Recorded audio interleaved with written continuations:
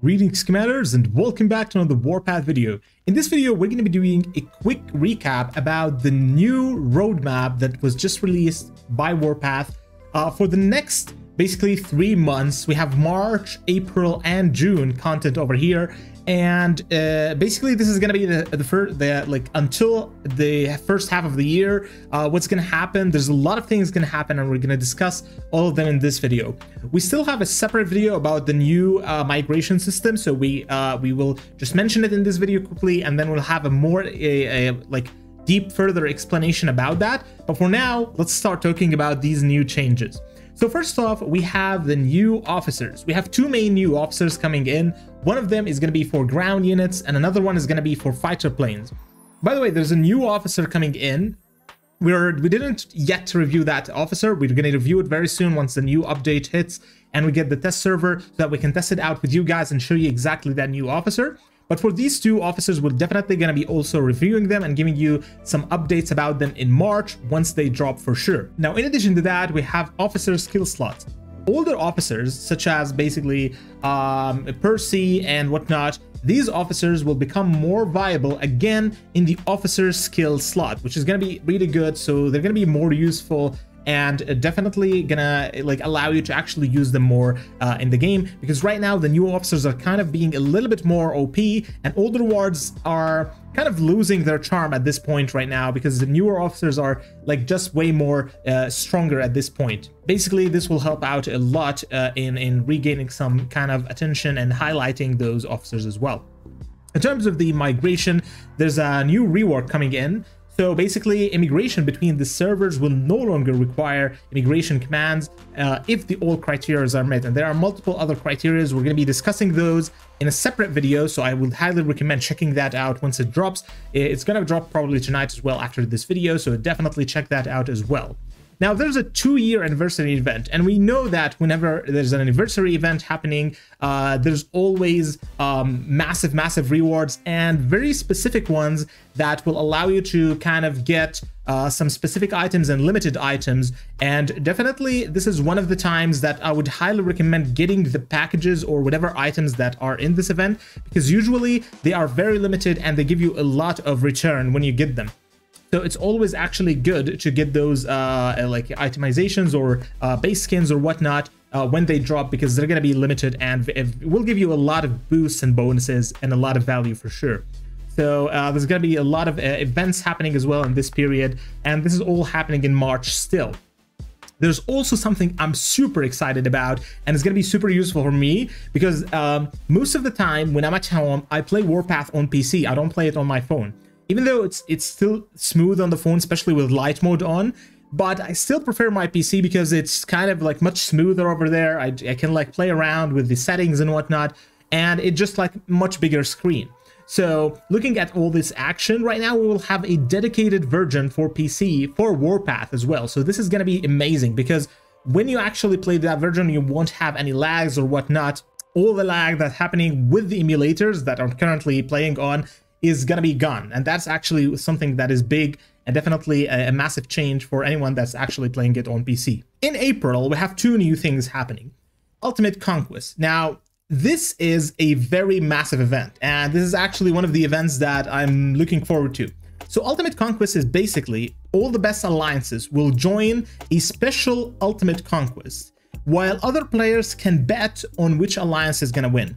So it's basically like a massive conquest of the best alliances across all the servers, and the best alliance that actually wins in this contest is gonna be the winner, and everyone can actually bet on which alliance can actually win. So this is kind of a really cool idea. I really like this because it kind of brings a more competitive kind of depth to the game.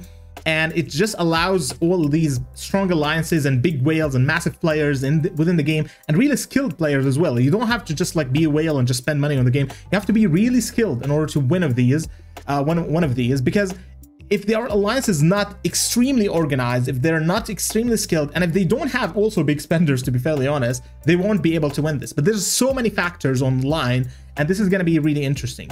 It's also really interesting to see which map this is going to be introduced in. Is it going to be a new map? Is it going to be like kind of a special map just for this specific event? It's super interesting to see, and I'm definitely super excited to know more information about this. And once I get it from the devs, I will definitely share it with you guys for sure. And then in addition to that, we'll have the Road to Fearlessness. This is basically a brand new PvE game mode where you defeat enemies and come across stronger opponents each time you climb a level. So this is going to be a really interesting event. I really like PvE events, and I definitely wanted one since a long time because as much as conquests are actually really good in this game, I really think that we do need more PvE and PvP smaller events, you know, such as like events that Alliance versus Alliance just for like a couple of hours where you fight like in an arena or something, like 1 hour or 2 hours or something like that. That would be really fun if it's like on a weekly basis or something like that. And this one over here, the more PvE events, the more things that you can do on a daily basis within the game. So that's something really I'm looking forward to, and I'm definitely excited about for sure. When it comes to June, so we have 2 new things, and also I'm super excited about these as well. Because we have the anti-tank gun AA rework. We have a complete rework for the anti-tank guns. I already have one upgraded, but it's not maxed out. I was actually thinking of disassembling it at some point, even though it's really good. But to be fairly honest with you guys, at this point, it's not really that great, because it is great against super heavies, but otherwise it doesn't do the work. And that is what it's kind of missing right now. But this one over here, what they're gonna do is gonna be, it's not gonna only be highly effective against tanks, but it will also be able to penetrate Air Force units. So this is gonna be really interesting because we want to see exactly how it's going to be able to penetrate Air Force units. Like how exactly are they going to be able to rework it. So it says anti-tank gun AA rework, which means that it's going to be anti-air rework. So we're not exactly sure how that works, but I'm super excited to see. And because we already have the light tanks that can do can attack Air Force units, but let's see how the rework for this one is going to be, because it definitely requires a rework, and because at this point in the game it's not worth investing in at all.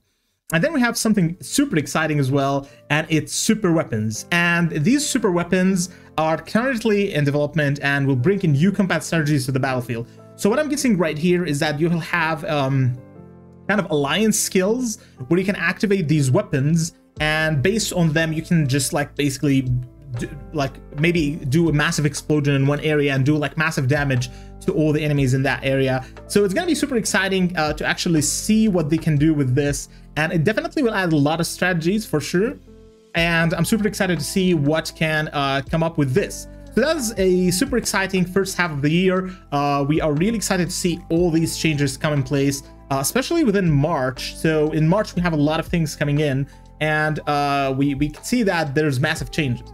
So let's see how everything works out, and hopefully nothing of these is going to be super OP, or like everything will be balanced. And I'm actually mostly excited about PvE event and super weapons, to be fairly honest with you guys. I think those are going to be super fun to try out and see.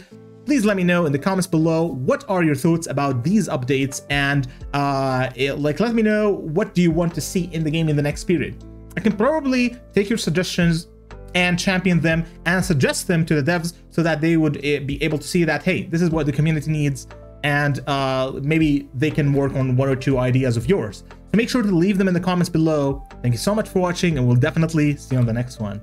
Bye bye.